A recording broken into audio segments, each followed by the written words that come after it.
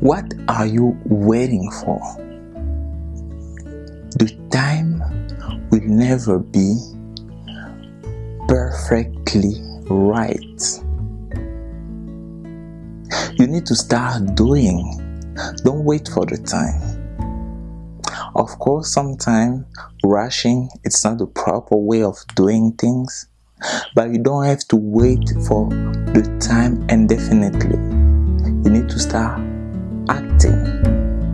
You need to start taking actions. That's the only way things might get better, things might change. Of course, I'm talking about positive actions. If you want to make your surrounding a better place, if you want to make the world a better place, don't wait to have everything in the world so you can change everything in a week. Start acting now.